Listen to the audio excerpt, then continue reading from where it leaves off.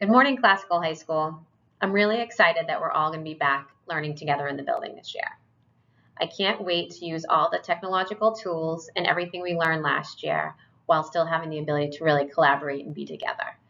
I'm so excited and I think this is going to be an amazing year. We're really excited to all be back in the building together this year. We want you to know that we're going to be working closely with Central Administration and the Lynn Board of Health in order to keep us all safe. We also are going to continue to use our one-to-one technology so we can continue to accelerate learning. You'll need to bring your computers every day. We're going to be adopting a new schedule that I believe will support both safety guidelines and really improve academics here at Classical High School. We're excited to also be learning together with you this year and starting to implement blended learning. Our new schedule is a college-style schedule that will reduce student movement and promote COVID safety practices while still allowing students to take a wide variety of courses. Students will have classes A through D, Monday, Wednesday, and Friday. Monday and Friday will be traditional days that run from 7:45 to 2:30, while Wednesday will have shortened classes and be our weekly early release. Students will be leaving at 12:30, and they'll have the option of a grab-and-go lunch that day. Classes E, F, and G are on Tuesdays and Thursdays and will be long block. We look forward to learning with you in this new schedule. As we enter this new school year, we still want to make sure that we're keeping health and safety practices at the forefront.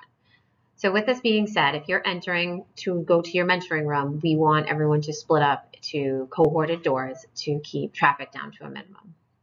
So if your mentoring room is located in the A hallway, you should use the front lobby doors to enter in the front of the school in the circle. If your mentoring room is in the B hallway, you should enter through the nurse's door entrance that's located in the large side parking lot.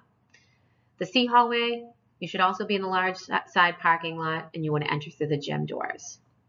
If your room is located in the D hallway, you should enter through the nurse's doors as well, also located in the large side parking lot. If we can continue to follow these practices, it'll help keep our community safe.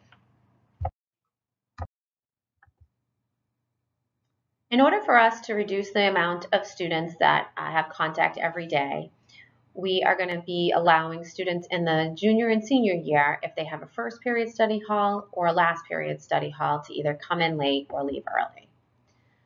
Students are welcome to come here and have a supervised study hall in the cafeteria or the library if they want to work here. We're hoping that this flexibility allows students to work from home, allows students to get to work a little bit earlier, and also have some volunteer experiences. If your study hall is in the middle of the day, once you've signed in, you will be required to stay on campus. As the ability to come in late or leave early for study halls is new, I wanted to go into this with a little bit more detail.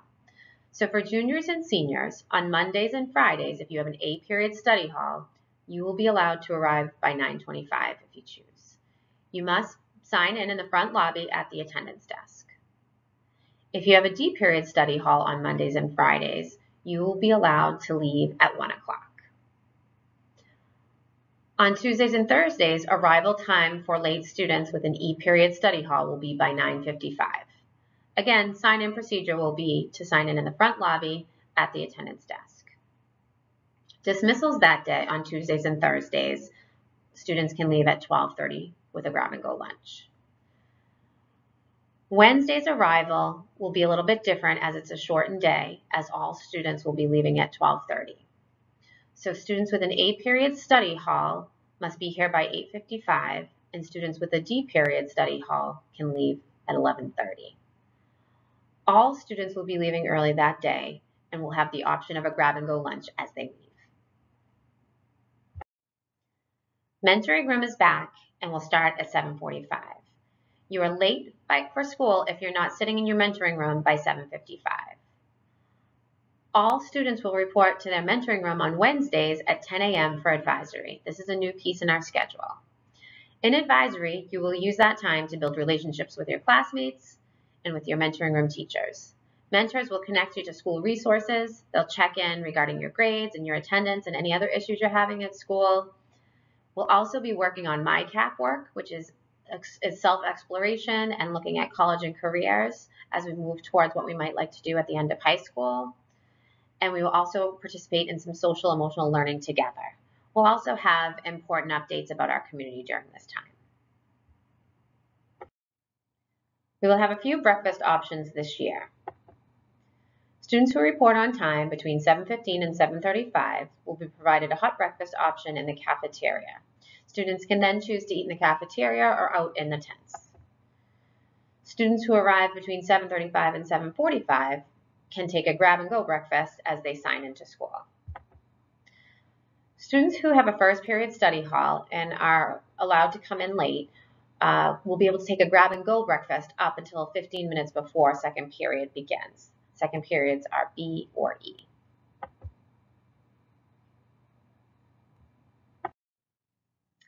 We will continue to have 4 lunches, and we will also have an outside option in the tents as long as weather and coverage permits. All tables will have QR codes for students to scan in order to do contact tracing in case of someone being sick. Students will be able to unmask while they're eating, but then when they're finished, they'll have to remask as they're talking and finishing up their time in the cafeteria. On Wednesdays, we will have an early release day, and students will get a grab-and-go lunch as they leave the building. All students will continue to need a pass when they go to the bathroom. When they get to the bathroom, there will be a QR code that they can scan in. There will also be clipboards available for students that don't have phones. Students will continue to wear their masks while they're in the restroom. Bathrooms will be limited to stall capacity, so any extra students beyond the capacity should wait in line 6 feet apart until someone leaves the bathroom. We started using QR codes last year. If you remember picking up your summer reading book, you scanned a QR code in order to sign in and let us know that you received your book. This year, we'll be using QR codes frequently for contact tracing. So in order for us to know where students are and traveled in the building, they'll need to scan the codes. Some places you will see these are on the lunch tables, in the bathrooms you go in, and in your classrooms. All students will have to be signed into their Office 365 account when they scan in. If you're not logged in, it will ask you to type in your ID. Students without phones will be able to be scanned in by another person or will be physically signed in. All faculty and students will need to wear masks regardless of their vaccination status. This will be reevaluated throughout the year in relationship to the number of community members we have vaccinated and to the incidence of COVID throughout the community. Masks must be worn appropriately. They have to be over your nose, cover your full mouth, and no gaiters are allowed. Masks may be taken off when eating in the lunchroom, but need to be put back on when you finish. Know that we're all smiling underneath these masks. At the beginning of the school year, you will receive several important forms that you need to either return to school or use daily. First is your emergency form. This is an important form that you need to fill out in its entirety and return to your mentoring teacher. This form will be used by the main office in the case of dismissals.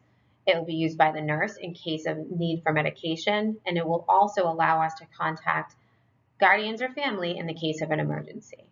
You must sign it on both sides. It's very important.